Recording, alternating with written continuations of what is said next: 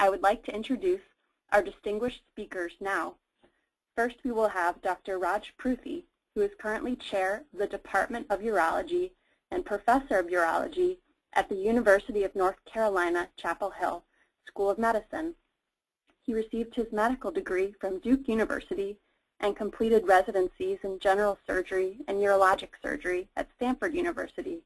His clinical and research interests include urologic oncology, bladder cancer, kidney cancer, and prostate cancer.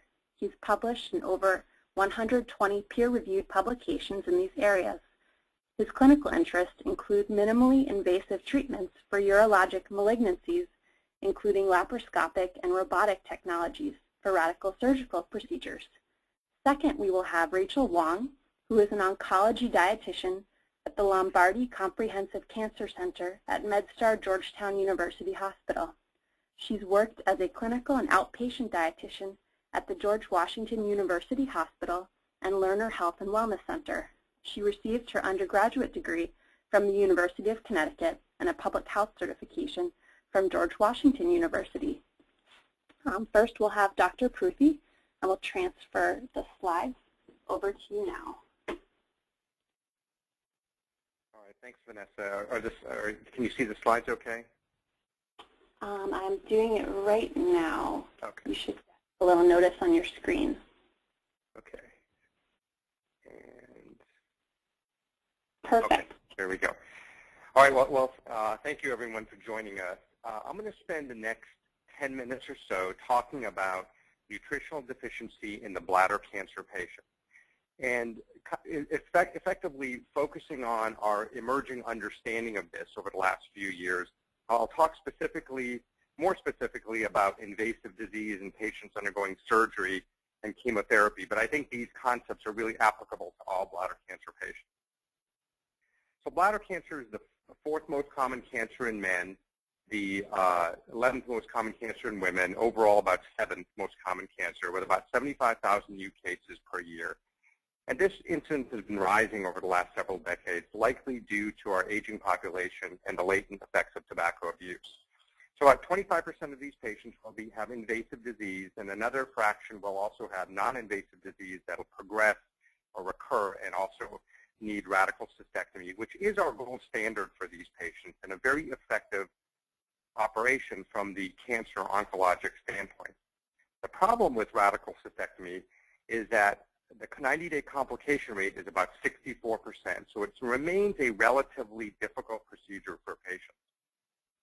And I want to show you an example of a patient that, an anecdotal case of a 70-year-old male who presented to us with bladder cancer and noted on his history to have a bad taste in his mouth and some weight loss in the preceding months before his surgery. He underwent surgery, and his postoperative course was notable for some wound complications, some problems and infections, a readmission. Upon readmission, a prolonged length of stay with some gastrointestinal difficulties, and the need for IV nutrition, something we call TPN, until he was discharged. And the question that exists is, was this inevitable, or could this have been prevented with a more thorough preoperative evaluation and intervention, and particularly an intervention that focuses on malnutrition and nutritional aspects? Protein energy malnutrition is a common problem in hospitalized patients. Almost half of the patients undergoing any kind of medical or surgical procedure will have a level of malnutrition. And these factors, preoperatively and postoperatively, are important risk factors for developing complications such as the complications we saw in the 70-year-old man. Malnutrition causes tissue wasting, impaired muscle function, and what we call sarcopenia, which is a term used and a more commonly used term for wasting of the muscles, delayed mobilization, and even effects on lung and heart function. In particular to surgery, nutritional deficiency, especially in the general surgical population, has been a well-known risk factor for a variety of complications in surgery patients, including infections and wound healing, in addition to mortality. And several studies, so we know that it's impacting the patients and their outcomes. But often in this day and age, people want to know, well, what is the economic impact? And unfortunately, this is the reality of where we are. Well, malnutrition has an economic impact as well. prolonged length of stay, increased costs are also associated with malnutrition as well. So important patient-related events, certainly, as well as economic events that go along with it. Urology is actually very exceptional, and exceptional maybe not in a very positive way, but exceptional in the fact that many of our patients are going to be at risk for malnutrition. A patient undergoing a cystectomy, many of them are over the age of 70 years. Many are undergoing major surgeries. And if you use some of the assessments, I'm going to go into this a little bit later, but we have these surveys, these instruments to evaluate for malnutrition, and one of them is the NRS 2002 tool.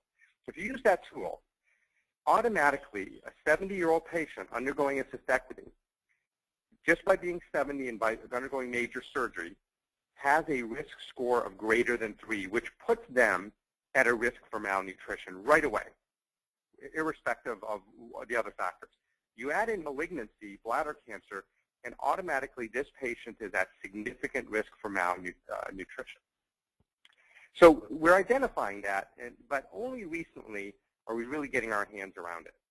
However, over 30 years ago, about 30 years ago, a group at University of Alabama showed in about 69 patients that they did a somewhat rudimentary evaluation by today's standards of malnutrition. They looked at white blood cell count, which measures immune function, and albumin, which is the protein in the blood. So these are imperfect tests, but at the time, served to measure nutritional depletion. And they found out in those patients who had nutritional depletion, there were 75% of them had severe complications. So the first association that patients who are malnourished don't do well in cystectomy. Things really remained untouched for about 25 years in our field, until most recently. A couple of years ago, Greg and colleagues showed that in their cystectomy series, about 1 in 5 patients, 19%, were nutritionally deficient by their criteria. And the 90-day mortality between those who are nutritionally deficient versus non-nutritionally deficient, that being, more whole with their nutritional status, over 3-fold difference, 16% to 5%. And if you look the survival out further, 44% for nutritionally deficient, 68% much better with a better nutritional status. I mean, this is a difference of 24%. And to put some context to that, when we do surgery for bladder cancer, cystectomy, we'll often give chemotherapy, neoadjuvant chemotherapy before surgery, with the hopes the average improvement is about 5 or 6%. So you compare that 5 or 6% to this 24%, you see that a very impactful, important role that nutritional deficiency has. A couple of recent studies out of our own institution showed by Johnson about 1,000 patients, over 1,000 patients, cystectomy patients, and albumin, again, a blood test, imperfect blood test for nutrition, but yet one that can be used, was the strongest predictor of complications. In Smith, just a couple of months ago out of our institution, looked at the muscle mass on a CAT scan. So patients get CAT scans before surgery, and we can actually look at some of the muscle mass, the so-called sarcopenia. Patients who had wasting, as measured by CAT scan, had a much higher rate of complications and even a trend toward worse survival. So we're really beginning to characterize the relationship between poor nutrition and poor outcomes. And we see that in our bladder cancer patients, we have a high-risk population undergoing a high-risk surgery. And we have a risk factor, a potentially modifiable risk factor, in the form of nutritional intervention. And at the end, when we talk about nutritional intervention, and Rachel will talk more about the ways of intervening, it's really minimal risk to improving some of the nutrition of a patient with certainly collateral benefits. One challenge we have is, what is the best way to assess the nutritional status in the office? So a patient walks in, how do we do it? Showing you a variety of blood tests, skin fold thickness. We'll talk a little bit about these nutritional indices, basically a quick survey. But again, the problem is the assessment of nutritional status is not straightforward. It's not easy. There's no standard definitions, and again, our traditional markers really leave something to be desired. Ideally, what do we want in the ideal nutritional marker? Something that takes into account a patient's physiologic requirements. How much nutrition do they need? What are they taking in? What is their functional status? Are they running 3 miles a day, or are they very, very sedentary? Those are all going to have different requirements, and what is their body composition? And the ideal marker should be sensitive enough that it can detect alterations in nutrition early, specific enough that the changes that we're seeing are due to the nutritional factors, which in turn can correct the alteration. That is, can we identify something and then modify that problem to result in a more positive outcome? Just a quick word about nutritional indices. This is something that we often use. In the absence of a gold standard on how to measure it, there's a variety of questionnaires that people have put forth. Show you just an example of one of them. This is the so-called MUST tool. So it's a one-page evaluation, 5 simple steps. And what we'll do is, as the patient's waiting in the waiting room, we'll give them this to fill out. It's often patient evaluated or driven, sometimes with a little help of the provider. And a very simple way of assessing the risk factors just from the outset of the visit. Now, there's a lot of research being done here and elsewhere trying to find more sophisticated measures, maybe a simple blood test, kind of like a pregnancy test. Can we draw the blood and say, yes, you are, no, you aren't? We're not there yet. So as of yet, we're still using some of these indices and these imperfect tools to best identify malnutrition. But I think there's an important role for both the patient and the referring MD, whether it's a primary care physician or a urologist, as far as identifying patients who are malnutrition. Take the cystectomy patient. They're diagnosed, they're evaluated, they undergo imaging, maybe referred to a university hospital. That may take some time. Once they're there, maybe scheduling them from surgery can be a few weeks ahead of time. Maybe they undergo neoadjuvant chemotherapy for 3 to 4 months. There's a window of time, and thereby an opportunity we have during that period of time, not to stand by, but actually to evaluate, identify, and intervene from a nutritional standpoint. And I think this is sometimes a lost opportunity. How do we do this? I'm going to leave this discussion up to Rachel to discuss more detail what types of nutritional supplementation. But I do want to kind of finish up with just a quick word about some other factors in addition to nutrition. How can we, again, utilize this window of opportunity from when the patient first walks in the doctor's office or is first diagnosed to when they undergo their more involved treatment? In addition to nutrition, there's smoking cessation. There's weight loss. So some patients, obese patients, are going to benefit themselves in their physiologic state with weight loss. And another very interesting aspect is the concept of what we call exercise or prehab. Often when patients undergo surgery or chemotherapy and we leave them somewhat debilitated, on the back end we do rehab. We try to build them up after their surgery, for example.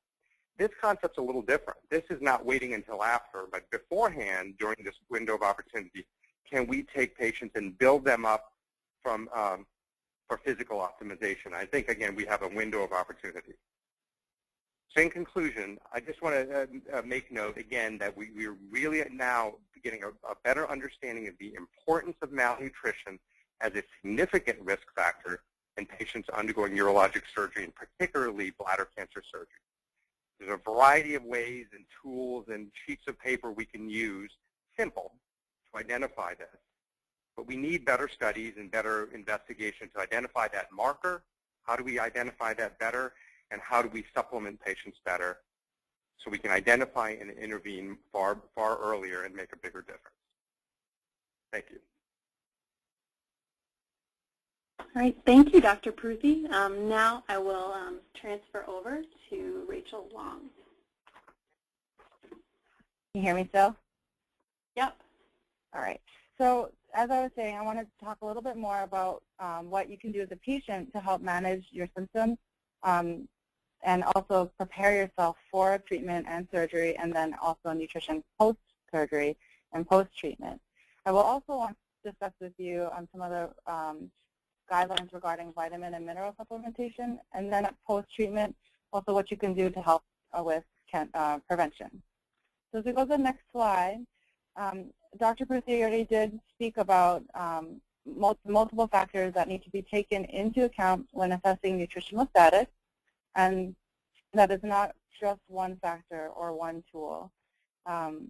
So as he had mentioned, there are many factors, including your weight, body mass index, and I just wrote here in the slide that a normal body mass index would be between 18.9 and 24.5.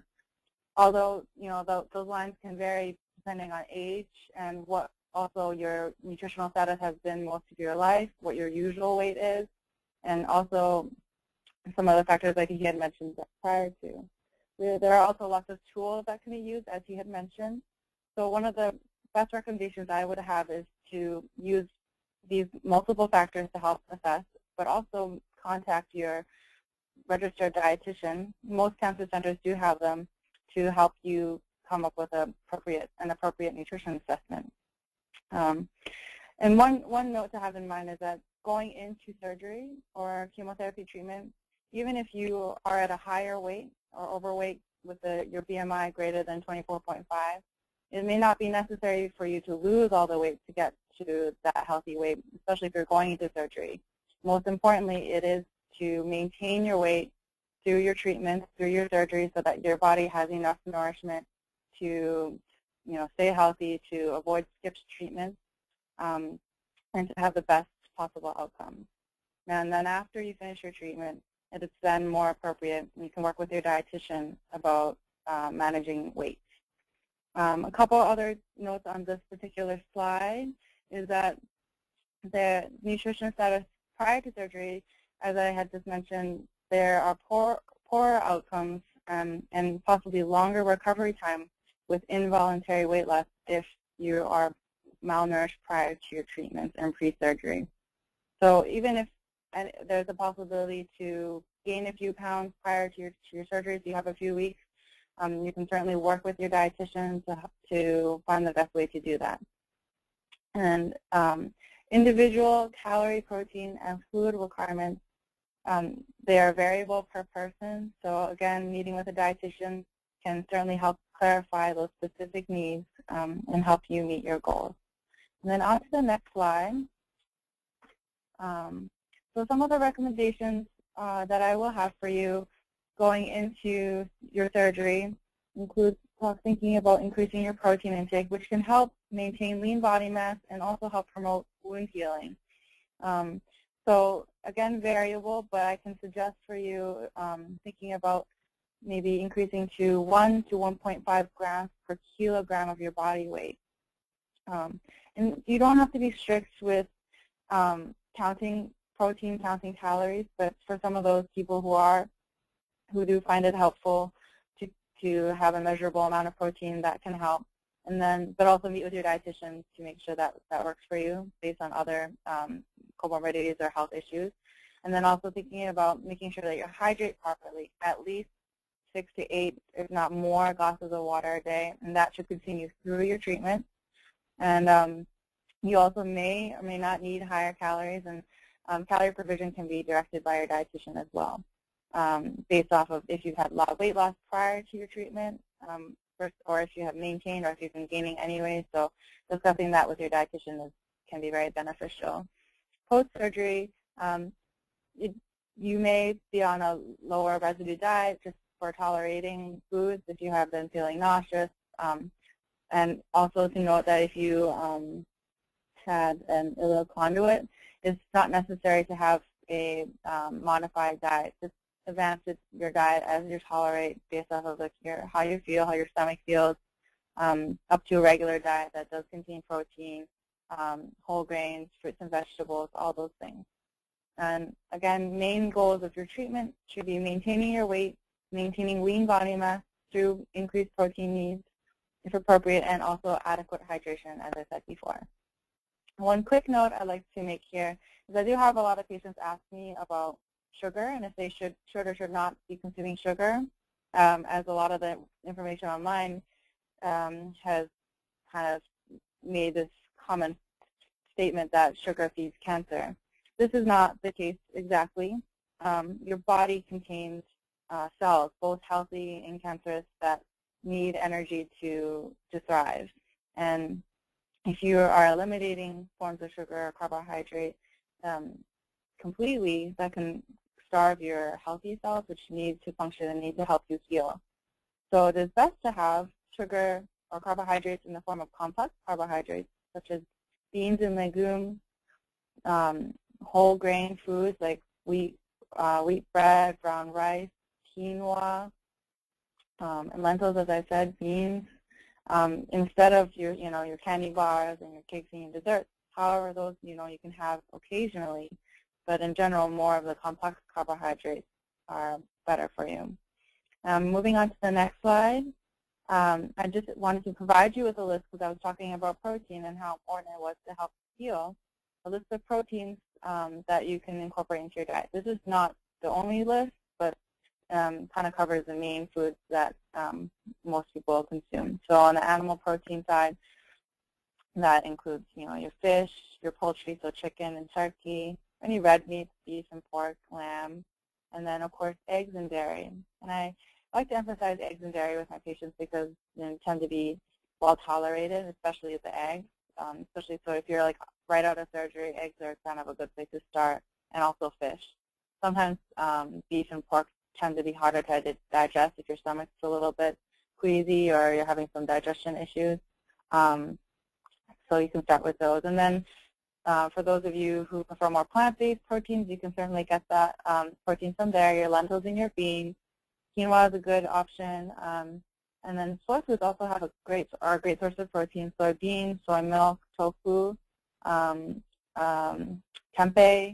for example, and then again nuts and seeds in its raw form or in like nut butters, for example, peanut butter and almond butter. Okay, and then next slide, I want to give you a little bit more insight into some of the symptoms and some tips on managing these symptoms. Now, there's a lot of symptoms written on this list. A lot of them I gathered from the chemotherapies that bladder cancer patients most commonly receive. And the top symptoms that come up will be nausea and vomiting, and generally the mouth sores and the diarrhea. Then others can experience the decreased appetite, loss of appetite, increased thirst, weight gain, stomach pain, and then dry mouth. So just because we don't have too much time, I want to just go over the major ones, which is the nausea and the vomiting, give you some tips here. You want to generally follow a lower residue diet, meaning some things that would sit lighter in your stomach, lower fiber, lower fat. So what might be more appropriate if you are experiencing lots of nausea and vomiting would be some plain rice-based foods like plain white rice, mashed potatoes, dry crackers can usually work. Broth like chicken noodle soup is usually a good bet to start with. And then also note that it's important to try to have smaller, more frequent meals. So not even meals, you can call them snacks, but eating at least, every 3 hours or so, 2 to 3 hours. So that would have you eating like 6 times a day so that you're not filling your stomach with a lot of food, but kind of grazing in that way. And then also just, making sure they eat in a very calm environment. So try to have, TVs off, kind of focus on your meal, sit upright, and not a lot of sounds and people around, just kind of to allow you to focus on how you're eating. And then just with mouth sores, which can arise from some of the treatments, making sure to have good oral hygiene is key. So making sure to keep your mouth clean, brush your teeth even more than twice a day, and rinse your mouth. And sometimes I recommend like a baking soda with warm water and a little bit of salt rinse can help even prevent the onset of them sooner. But if they do come, a couple other things, using a straw to help divert the fluids or foods aside or around where the sores are can help. And then avoiding citrusy or acidic foods, so avoiding orange juice, tomato-based products, lemon, any of those foods, and spicy foods, of course, can help. Things that are softer, that are more moist, or that have sauces on top, gravies, can help with lessening the severity of the pain. And then also thinking about temperature, so choosing colder foods can help too. Diarrhea, I'll go over diarrhea as well. Diarrhea can be managed by avoiding lots of insoluble fiber, meaning the kind of roughage. So you would find in, like, for example, an apple with the skin, or raw vegetables like broccoli. You would probably want to stay with similar to the foods that I would suggest for nausea and vomiting, actually.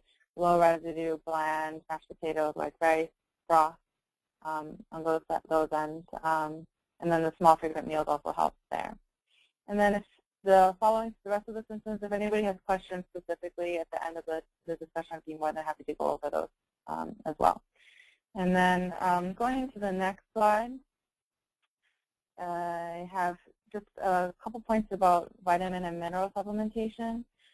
It is best actually to avoid taking any high dose or just any specific vitamin or mineral supplements unless you're deficient or unless your doctor has recommended it for you. That being because certain vitamins, well, the vitamin industry isn't regulated by the FDA, so a lot of times we don't really know that much about how certain vitamins can interact with your chemotherapy or your other treatments that you receive. Sometimes certain vitamins can act as potent antioxidants, which can, in theory, be protective against your cells, as we know antioxidants are. However, if you're trying to get chemotherapy or cancer treatment that's trying to get rid of the bad cancerous cells, sometimes these vitamins and minerals can be more protective to the cells and make the treatment less effective. So talk to your doctor, talk to your dietitian if you do have questions about supplements. Some of them, calcium, vitamin D, a lot of times are okay with you taking, but again, talk to your healthcare professional about that. And then lastly, I have a couple of slides I'll just go through pretty quickly, but just following treatment in terms of cancer prevention, choosing a healthy diet that with physical activity is the best recommendations to help prevent reoccurrence. And I did include there's not one specific food that prevents cancer, but the American Institute of Cancer Research has been conducting research on certain foods to help give us a better understanding of, what foods may be more beneficial. And so this list here is kind of their ongoing list of foods, and you can find more on their website that have been found to have certain properties that are beneficial to preventing cancer, not bladder in specific, but in general cancer prevention. And as you can see, that these are all mostly they are all plant-based. So in summary, plant-based foods would be recommended over eating a heavily animal-based diet. And then the last couple slides are the AICR cancer prevention recommendations. And be as lean as possible, as we talked about earlier, without being underweight. Include physical activity, avoid sugary drinks, and include more vegetables and fruits. And then the last slide would be limiting consumption of red meat, beef, lamb, and pork, and then limiting alcohol intake, no more than 2 drinks a day for men, no more than 1 for women, but less is better. And then limiting consumption of salt, and then avoiding the use of high amounts of supplements to protect against cancer. And then I just gave you some references or some resources on the last slide so you can look into a little bit more. And that should be it.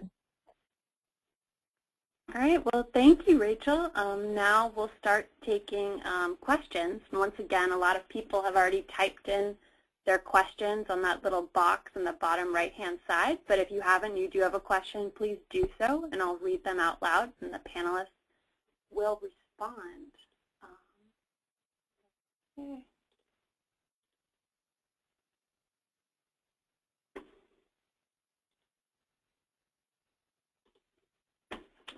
For the first question, I'm going to direct this to Dr. Pruthi. It's a two-part one. What supplements or vitamins should be avoided by those with bladder cancer, and which should be used frequently? Do you have specific recommendations like curcumin, green tea, vitamin E, selenium? Yes, that's a good question. And the impact, bladder cancer is interesting because it's one of the first cancers that's been associated with environmental toxins and carcinogens. So we know what's out there and what we take in can affect bladder cancer. So it's a logical step to say, how does diet play a role either in causing or curing my bladder cancer? Over the years, there's been a lot of discussion to this point of the role of nutrition, studies back and forth looking at the impact of soy, garlic, cruciferous vegetables such as broccoli have been studied quite a bit. and fruits and vegetables.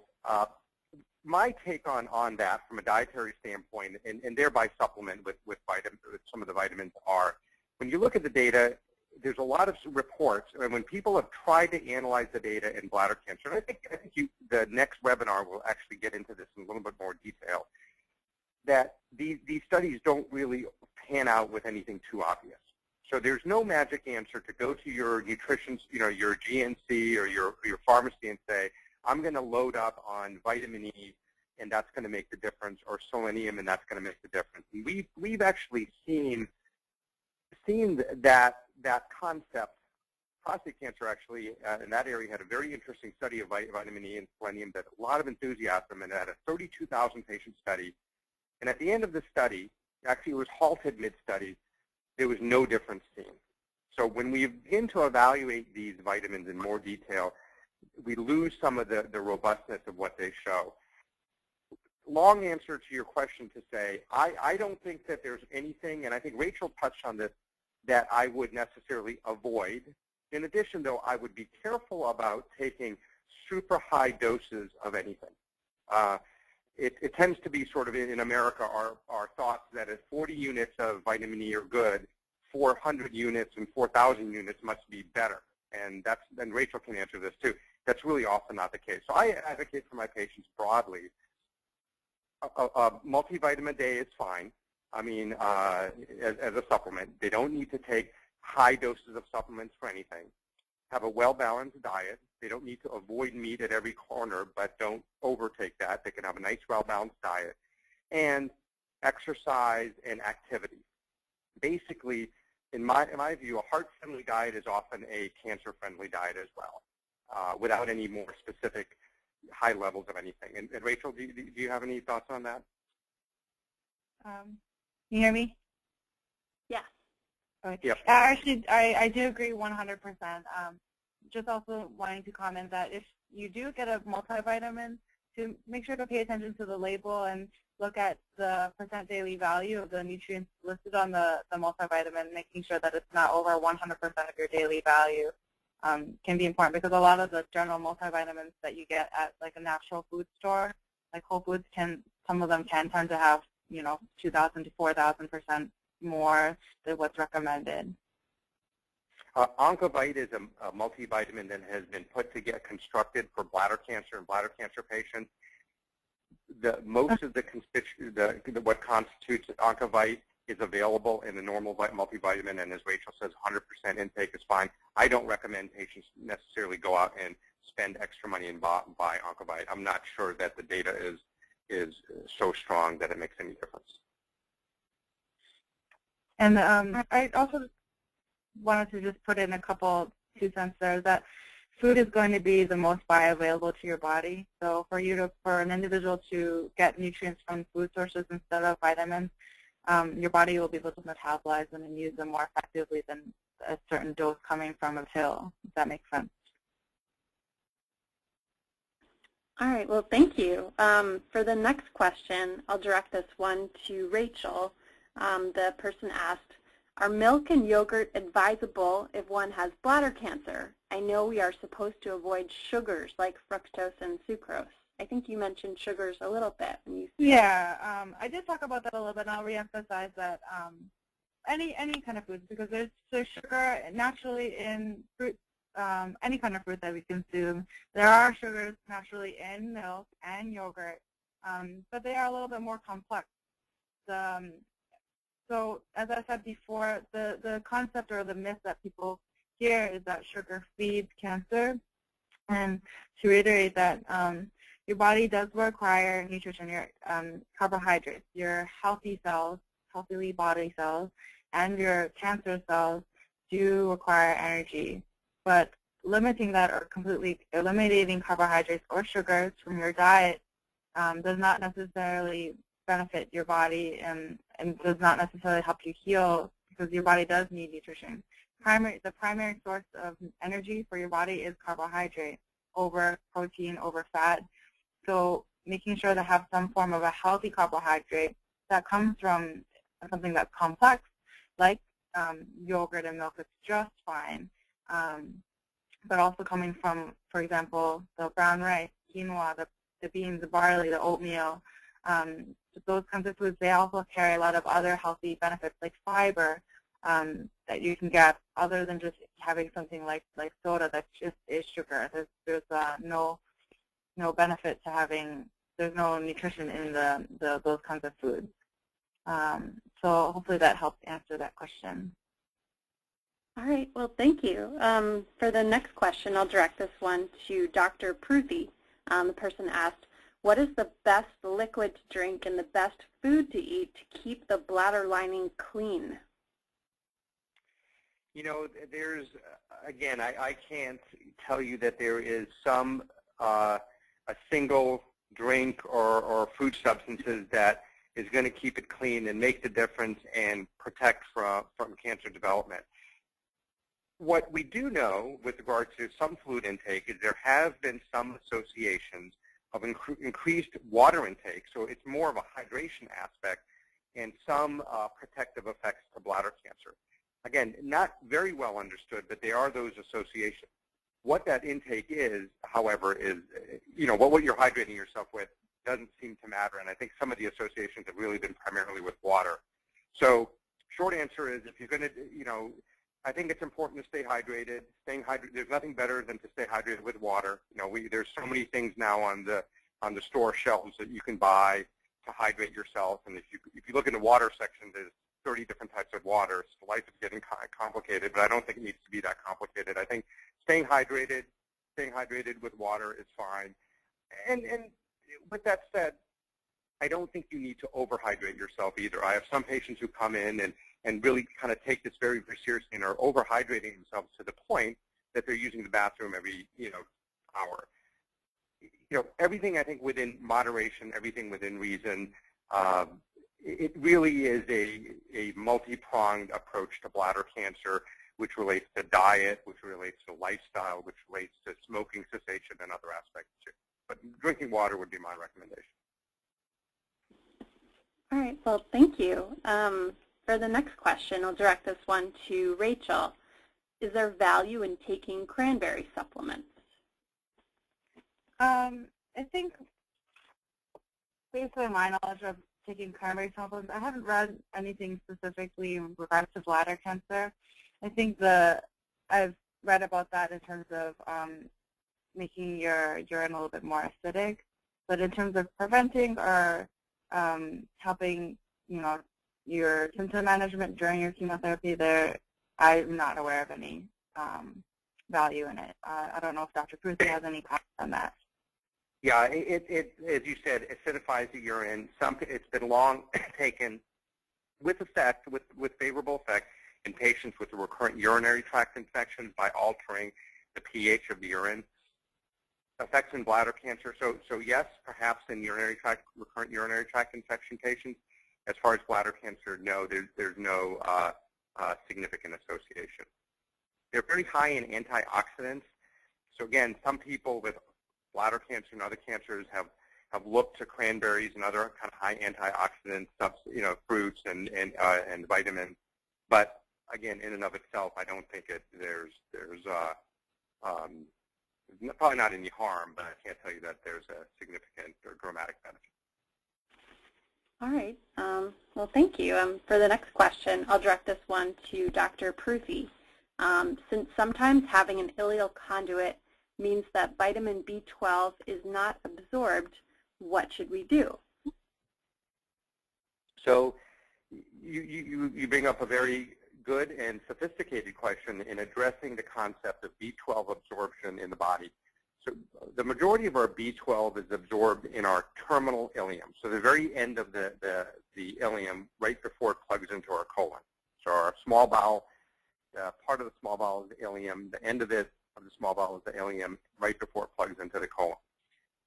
As a surgical principle, we leave the last 8 inches or so, at least 5 to 8 inches of the ileum, as a surgical principle for the reasons of, number one, preserving that portion of the ileum that is involved in B12 absorption.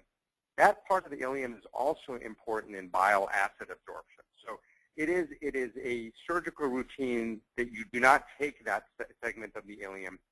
And so most patients, what I'm getting at, should not have problems with B12 absorption with an ileal conduit.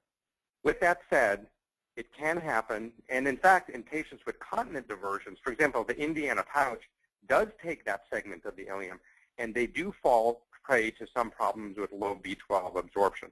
Those patients should be, as part of their follow-up with their surgeon and physician, should be being evaluated for that with the routine blood tests that are obtained. The blood counts, for example, can show for B12 deficiency. In fact, you can measure for that now, and there's actually oral supplementation for B12. There's shots, and there's also oral supplementation for that. Rachel, any other thoughts on enhancing B12 intake? Yes, you covered most of it. Okay. That sounds good. Great. Great. All right. Next question I'll direct to Rachel. Can you comment on B17 supplements? That is even more of a complex question. So I would probably B17 specifically. I don't really have any thoughts on that in terms of bladder cancer and treatment, no more than what Dr. Pruthi had mentioned in relation to the B12. So I'll have to defer to Dr. Pruthi if he has any thoughts on specifically B17. Yeah, it's I think there's some dispute. Are you talking about like Laetrile kind of compounds? Because there's also this concept of is B17 Laetrile? I mean, there's some controversy in that, and I'll admit not knowing a lot about that. I'll tell you, though, in understanding bladder cancer and having knowledge on factors which can protect and factors which may put patients at risk for bladder cancer, I don't know of any association of Laetriles or B17s.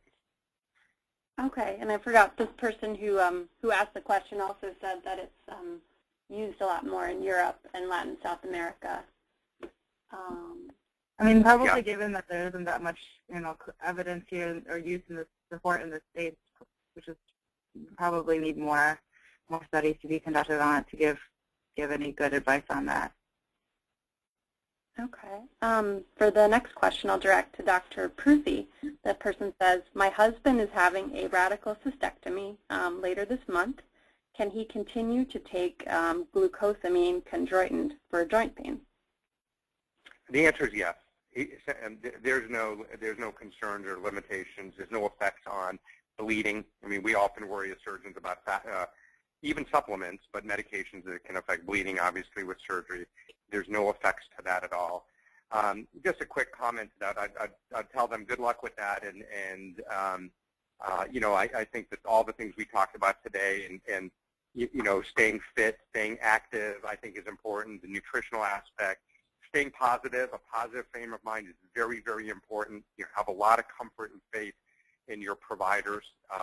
It's a relationship that you have. It's not somebody doing something to you or you being the victim. It's you're doing it together. You obviously have a good support system because your wife is on the line too, and all of those things are very, very important as patients recover. One quick comment I would make that we've done from a nutritional standpoint, also with patients undergoing surgery. It was typical that patients about to undergo surgery, we would basically starve them. Nothing to eat or drink for 2 days before surgery, gallon of Go Lightly to clean out their bowels. After surgery, basically not feed them for days. And we've gone the other direction completely. We actually will feed patients regular food up until midnight the night before surgery. There's even some discussion of should patients get some other carbohydrates even the morning of surgery. We haven't, because of anesthesia reasons, we haven't done that quite yet, but we feed patients right until surgery. They have no bowel preparation at all. It's not needed. And that way, when they come in for surgery, they're not in basically a starvation mode. They've been eating until midnight. They're fluid-wise, they're much more hydrated because they haven't had this kind of cathartic effect with Go Lightly or bowel cleansers. And at the end of the day, this has been shown to make no difference with surgery at all. So patients come in much more fit, feeling much better hydrated. And then on the tail end of it, we've been much more aggressive about restarting a patient's diet. We used to wait till patients' bowels would wake up and pass gas and bowel movements. And in fact, we don't do that anymore. We kind of what we call fast-track them and start giving them something to drink the day after surgery. And in fact, we've not run into any problems, and patients seem to do actually much better. And again, gets them back on nutritional supplementation. There's no better nutritional supplementation than taking your own intake. All right. Well, it looks like we have time for just about one more question. I'll direct this to Rachel. Should a patient take vitamin C or antioxidant supplements during chemotherapy? Great question. And as we said previously, we do not recommend any kind of high-dose antioxidant vitamin or herbal supplement during chemotherapy. And again, that will be because its potential to help emit more of a protective effect on your body and your cells, including the cancer cells, which the chemotherapies are trying to work against, to get rid of. So it is not perfectly okay to incorporate foods that have those vitamins or antioxidants from the food sources, but recommended to avoid any actual pill supplement extracts that would contain more antioxidants. Even like green tea, I've had patients asking about, and turmeric. And certainly include those in your spices, drinking green tea, things like that in moderation, of course. But I would recommend to avoid the pill supplements or any kind of high dose, as I said earlier. Can I make one other comment too? We haven't talked too much about this in particular, but one of the things I mentioned about with the last question, and I'm going to go a little bit on it off topic here, but we talked about sort of after surgery and feeding and the recovery of that. And again, the GI tract and the recovery of the GI tract function is often the rate-limiting step for patients' recovery, leaving the hospital and getting on their feet. And even if the case goes perfectly, a lot of times patients, and Rachel has seen this, I'm sure, will be up and down for 4 weeks, 6 weeks while their bowels are kind of readjusting. Antibiotics, anesthesia, a lot of things can contribute to this. We've moved away from, again, this bowel cleansing and the heavy use of antibiotics, which has had some positive effects. One thing I find is often after surgery, patients' GI tract flora, the bacteria that normally is in there, kind of gets wiped out, and they struggle with that. And some of the problems are their GI tract kind of refiguring out what's good bacteria and bad bacteria, and we hear about some bad bacteria that can cause problems. To that point, I found that patients, and it's basically patients taught me this when they reported back, that often after surgery, especially if you had prolonged antibiotics, probiotics can be very beneficial. Mm-hmm. That it settles out their GI tract, they can all of a sudden eat a little more, it puts that good bacterial flora in there, and they really turn around pretty well. Something to consider also in this process is the use of probiotics. Yeah, that's a great point. I agree fully, and I find that patients tend to have, if they have, looser stools post-treatment, post-surgery, it seems to help them to tolerate more of the food and get back on track more rapidly. All right, well, thank you. Thank you for bringing that up as well. Well, I'd like to say thank you to both of our speakers tonight, Dr. Raj Pruthi and Rachel Wong. And as you can see on the screen, we'll have our second webinar in this series on nutrition and bladder cancer on Thursday, May 29th on debunking myths. We also have been recording this webinar, and it will be available on the Beacon website within the next 2 weeks. So thank you very much, everyone, and have a great evening. All right, good night. Thank you. Good night. Thank you.